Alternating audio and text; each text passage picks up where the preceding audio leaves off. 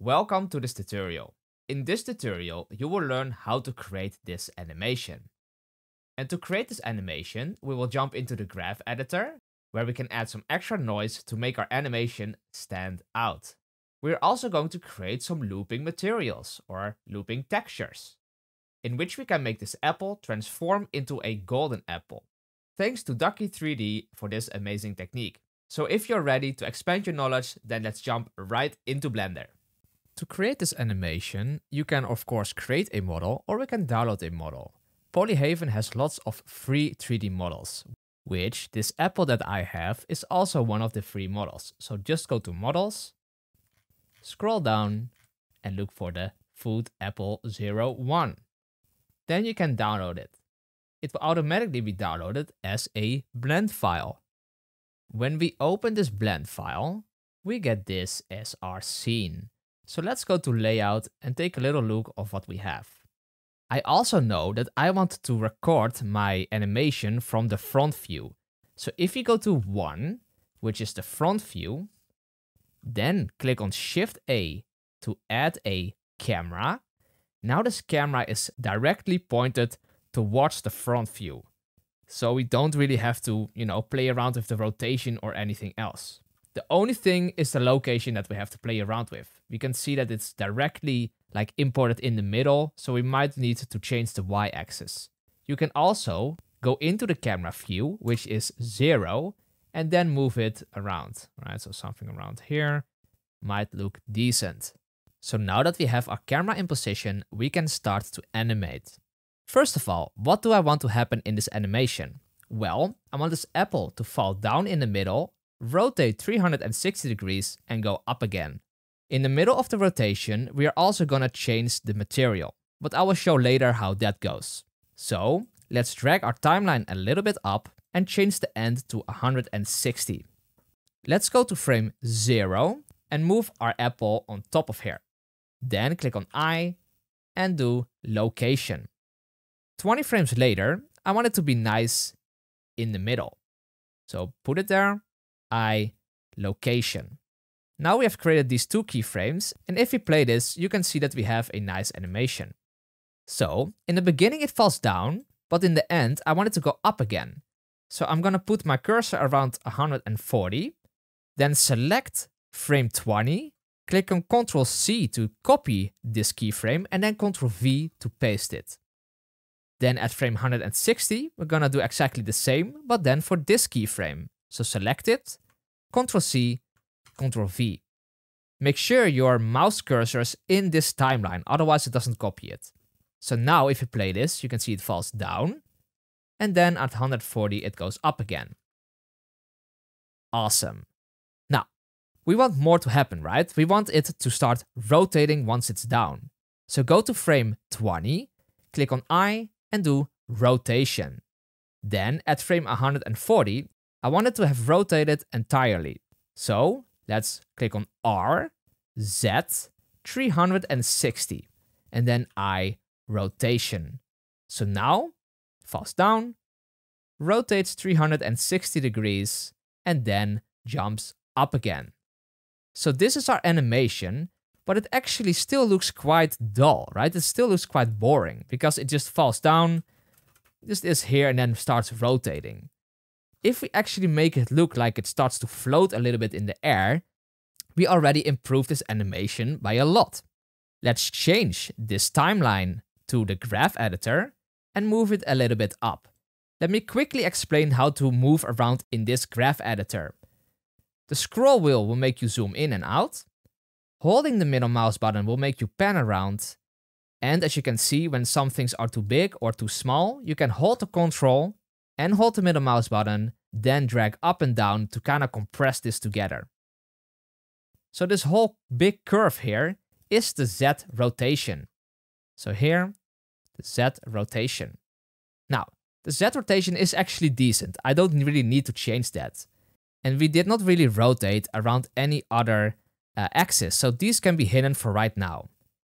However, if we zoom a little bit in here, it's a bit hard to see, Control, middle mouse button, just zoom in, then we can see that we have here our Z location, right? And as it shows, we have our first keyframe here, then it slowly falls down, and then around here, nothing really happens. Then it goes up again. This is our animation. But we can actually add modifiers to this animation. So if you click on N or click on this little arrow here, you can see that we have some ways to change our curves. Now, we're going to add a modifier. And this modifier is just the noise modifier. As you can see right now, what we have here is quite abrupt.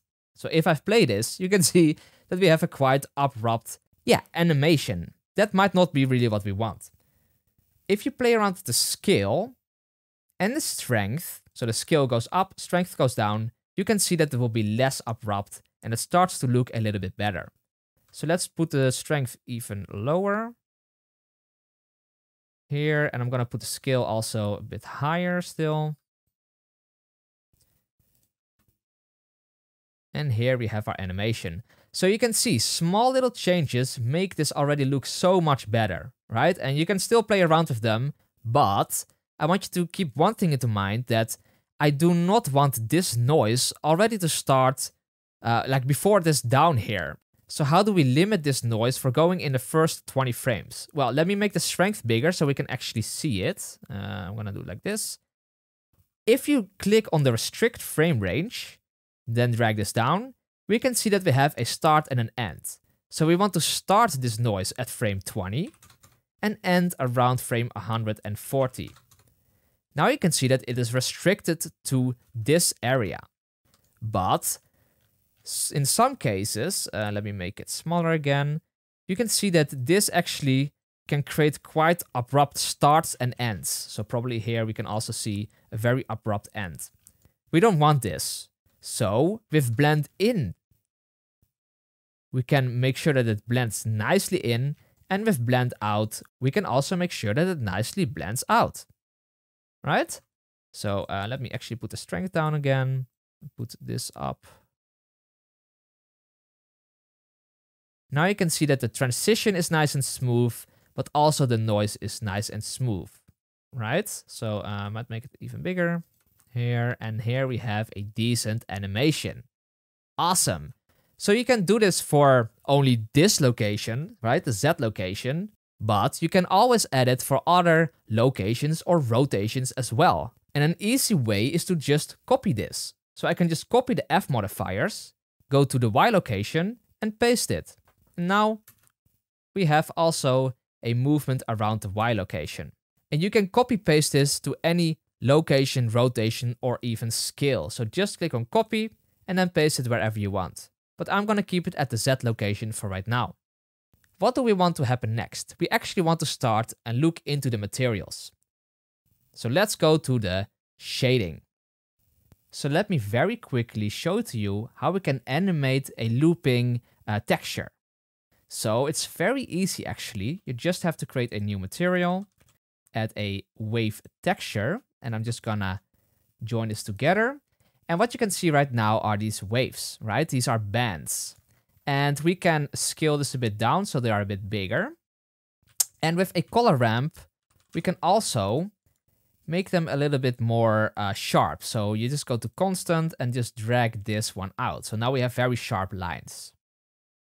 If I want to animate this, it's actually quite simple. You just need to drag your timeline in here, go to frame 0 and animate this face offset. So right click, insert keyframe, then around frame 60, we're gonna just go a bit further, right click, insert keyframe. And this is how you animate a texture. But you can see around frame 60 that it starts to jump, right? And that is not a nice loop. We want it to be a nice, smooth loop. So how do we do this? Well, it has to do with the face offset. So I'm just gonna clear those keyframes, go to frame 0, and right now we're gonna look for a face offset in which this white is just barely visible, as small as possible. Right click on the face offset, insert keyframe, go to frame 60, and now you kind of want to check how many of these loops you want. So do you want just one little loop or do you want multiple? So here, whatever you want to again look for a white tiny little dot, so just barely visible, right click, insert keyframe. So now what you will be able to see is that it starts to loop perfectly. The only problem here is that our animation is not linear, right? So you can see it kind of slows down, right? It's slow in the beginning, quickly in the middle, and then slows at the end. This is also a quick and easy fix. Just select your wave texture, and here you can see we have the phase offset keyframes. Click on T, and then make the interpolation linear. So now you can see that it is always at the same constant speed, and it's just a very nice looping animation. So the cool thing about this is, if I put a, let's say, a noise texture, here I can actually play around with all of these textures, and they will still be perfectly loopable, as you can see right now. Cool, right? Plus, this is black and white. So if we have a principled shader, so principled BSDF, and let's say another one, so we can have two totally different materials. So let's say this one is pink, it is a metal, this one is blue, it is non-metal. And then we can just mix these two together, mix shader, join them to the mix shader, and now this is going to be the mask, right? So now, instead of just being black and white, we can put any two materials and mask it off with this color ramp. And of course, it will still be a nice and looping animation. So let's now go back to the apple, and let's actually see how we can make this work with the apple in mind. So here we have the apple. And if we go to the rendered viewport, you can see that it's quite dark. Also, I personally like to render inside cycles. So go to cycles, GPU, and then we of course also need to add a light. So just Shift A, and here we can add a nice area light. We can scale this a bit down and put this in a nice position. Now, let's say this is what we want. What we want to do now is to create a material that makes this like transition into the gold. So select the apple, and we're gonna do exactly the same as what I just showcased. So we're gonna use a wave texture. And if you just click on Ctrl and Shift, if you have at least your Node Wrangler add-on activated, then you can see that a little viewer pops up and we can just see whatever is happening with this texture. Now, we have our bands, and I personally want to, first of all, put the scale lower, right? So maybe 1.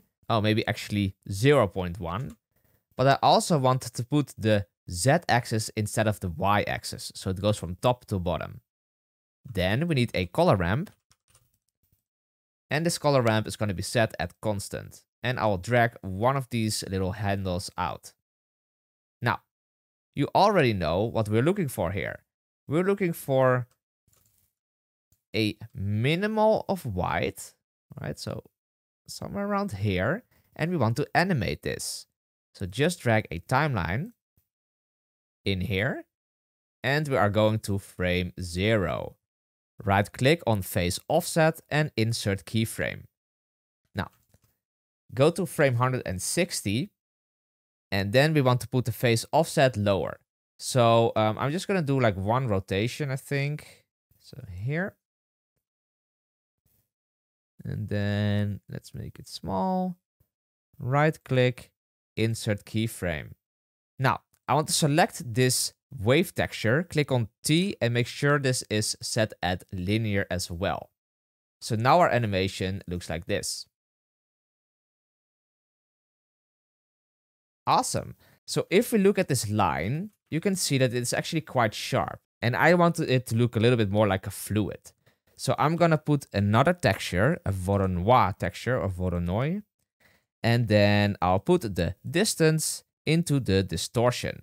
And here we can see that we have a little bit more of a wavy line, but we can also put this to smooth F1 and play around with the scale if we want to make it a bit more smooth. So this looks actually quite decent.